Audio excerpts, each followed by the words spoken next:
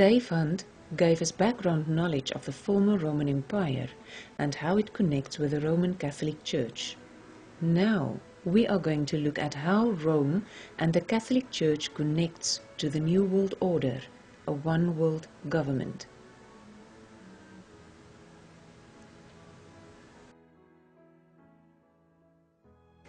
In 1563 was a painting done of the Tower of Babel by Peter Bruegel. Now you will soon see why I am showing you this. The European Union issued this poster and used the Tower of Babel as their symbol, showing the slogan, "Many tongues, one voice." Now why would they choose such a symbol? Now to understand this, we have to go back to the Bible and read in Genesis 11 verse 6. And the whole earth was of one language and of one speech. And they said, Go to, let us build us a city and a tower whose top may reach unto heaven, and let us make us a name, lest we be scattered abroad upon the face of the whole earth. And the Lord came down to see the city and the tower, which the children of men built. And the Lord said, Behold, the people is one, and they have all one language. And this they begin to do, and now nothing will be restrained from them, which they have imagined to do. Let us go down, and there confound their language, that they may not understand one another's speech. So the Lord scattered them abroad from thence upon the face of all the earth, and they left off to build the city. So the Bible tells us, now nothing will be restrained from them, which they have imagined to do. Now what did they imagine to do? Now do you think that the Lord was worried about the fact that the people were building a high tower that will enable them to reach heaven? No, because the buildings of today is much higher than the Tower of Babel could have ever been. Now God was definitely not worried that the people would be able to climb up to heaven. God was not impressed with their plans, what they have imagined to do. Therefore did he intervene and confused their languages. Now with my research, did I find that after the flood of Noah, men began to multiply and established settlements.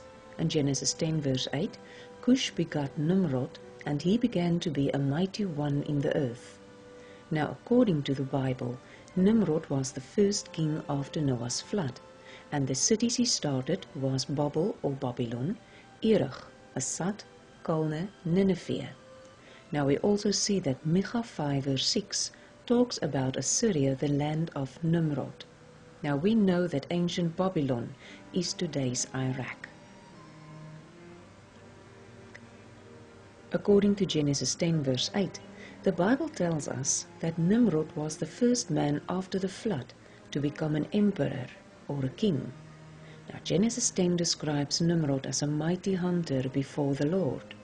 Now this term is not complimentary, but implies a ruthless, wicked man for a lust for power, because we read in the Bible, let us make us a name in Genesis 1 verse 4. Now after he established his kingdom in the Tigris-Euphrates region, Nimrod combined his power by establishing a state religion. Now he constructed a religion where he declared himself God, as well as the worship of Satan and his demons, star worshipping, astrology.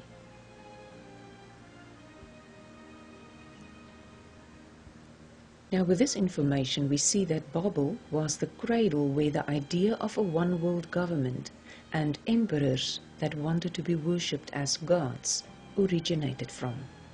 Now is this why the European Union chose the symbol of the Tower of Babel? Because the New World Order's emperor, the Antichrist, will be revealed very soon, Mr. Europe. And the Bible tells us that the Antichrist will also exalt himself as a god.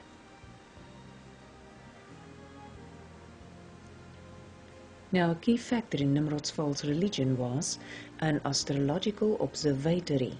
Now, that is a view or a lookout that was built upon the pinnacle, the highest point of a pyramid or a tower at the city of Babel. Now, it has been suggested that Nimrod studied Egyptian mystery religion from before the flood by the wife of Ham, who was a descendant of Cain. Now, the building of this ziggurat, the tower, was interrupted by God himself in order to prevent Nimrod's strong influence on the people on the earth, by confusing the languages, so they could no longer cooperate with one another and form a world government with a world religion.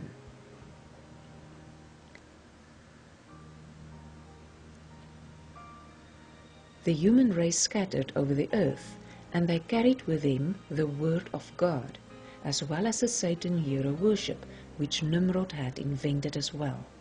Now, this system of muddled half-truths is known today to biblical scholars as the Babylonian mystery religion. And after Nimrod and his mother-wife's deaths, their priests declared them as gods, knowing as Marduk and Astarte, Queen of Heaven, etc. Now, Baal was the primary name by which other nations as well as Israel were introduced to the worship of Marduk, and Baal means Lord or Master.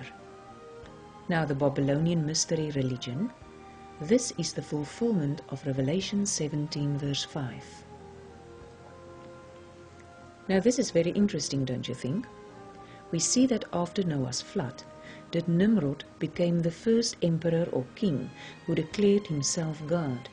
And we see through history that all the emperors of Rome have had the same sick idea for declaring themselves as gods.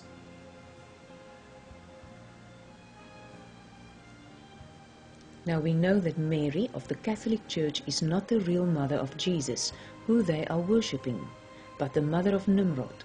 Now, she was also his wife, and known in the ancient world as Semiramis, Ashtaroth, Astarte, or the Queen of Heaven. Now, you can read about this for yourself at chick.com, Semiramis. Now, just for the interest, they did find ruins of a ziggurat, a tower at the Euphrates River 50 miles from Baghdad in Iraq, known as ancient Babylon.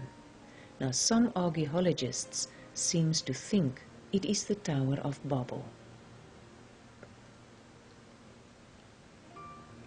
And upon her, the harlot's forehead, was a name written, Mystery Babylon the Great, the mother of harlots and abominations of the earth.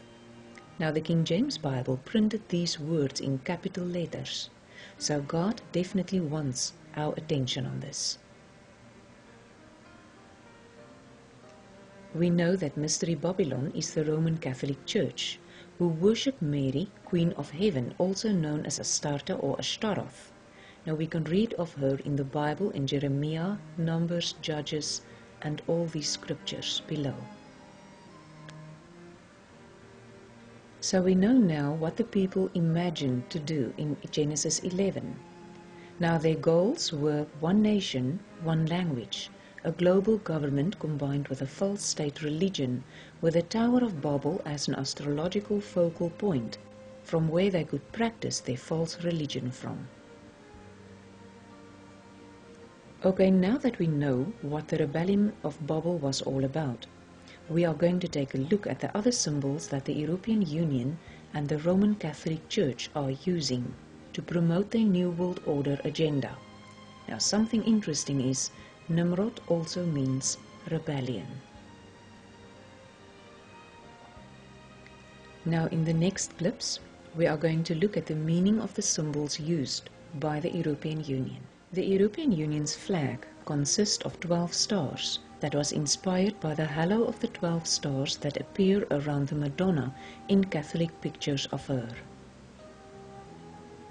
Now, former Secretary General of the Council of Europe, Leon Markel, affirmed that the stars of the flag of the European Union are those of the women of the Apocalypse. Now, that is the woman in Revelation 12.